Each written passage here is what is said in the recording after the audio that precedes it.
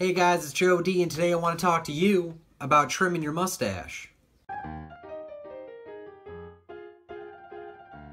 That's right, today we are going to tackle the stache, the mouth merkin, a little bit of face lace, the bromerang, the womb broom. That one is disgusting. But before we get to that, I want to let you guys know that this is actually the third video in this trimming series that I've done. I will put links in the description down below to the previous videos if you have not checked those out already. But for now, let me show you what you're going to need to make this process work.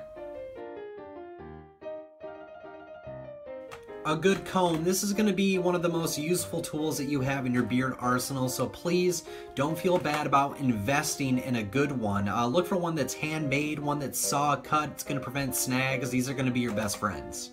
A beard trimmer. Now I use the beard trimmer because of the speed and the uniformity that it offers me, but speed means caution, so please take your time and make sure that you have the time to take. A pair of hair shears or a pair of scissors. I'm not of the school of thought that you need to use hair shears. It's just whatever you choose to use, please make sure that they're sharp. Alright, so the first thing that we need to do is define the parameters of what we're trimming. So because I handlebar my mustache, I imagine two vertical lines defining the corners of my mouth, and then a line running perpendicular to my top lip. So when you use a beard trimmer on your mustache, it's important to do it this way and not this way. The standard beard trimmer blade is wider than most mustaches, so you can understand how this could cause a problem. So move the trimmer from the center of your stache and work slowly outward toward the ear on the corresponding side of your face. Work slowly and deliberately. Remember, you can always take more off, but you can never add more on. So I comb everything back into place and make sure I didn't miss anything, and I start work on the other side. Now, it is important for me to mention that I always leave the first side I trim long. This is a safety net so I can go back and take more off in case I do something crazy on the other side, which, because I had a camera in my face, I did. So leave yourself room for error and limit your distractions. Now the trimmer does a great job, but it does leave things looking a little synthetic, so I take my scissors and make little cuts running parallel to the grain of my stache. Just little baby cuts, just to make sure that things look a bit more natural. So, like I said, I handlebar my stache, but this area does need attention too, so I'm using a piece of paper here for contrast. This is handy because it's nearly impossible to see what you're doing without it. Now, I'm not looking for uniform cuts. I'm just getting rid of anything that looks shaggy or really out of place. Do not twist the tips of your mustache and cut all the hairs at once. I have made these mistakes so you don't have to. Now gussy up your stache and enjoy the results.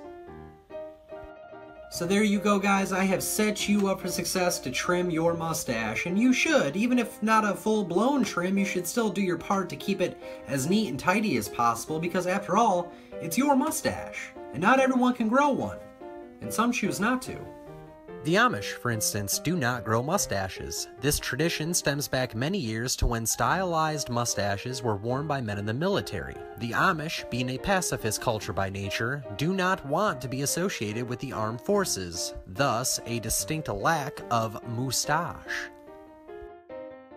And I'm not just talking Amish. Let's look at old school Christianity or old school Abrahamic thought. The standalone stache was often associated with the devil or nefarious acts. Even in the book of Leviticus, it says that the corners of the face shall not be marred. Now, it doesn't say marred by a mustache specifically, but it's religion. It's open to interpretation. Taking religion out of this equation, you don't often see politicians sporting facial hair, and that's because, evolutionarily speaking, we are really sensitive to certain facial expressions, and a lot of those expressions are associated with the mouth. So I guess the logic is, it's easier to interpret someone's facial expressions when they're not sporting facial hair. I would definitely vote for somebody because they had a mustache. Alright guys, that's all I have for you this time. The last video in the trimming series is going to be about edging your beard, the cheek line and the neckline. So look for that in the next week or so. Until then, I am Joe D, and be well.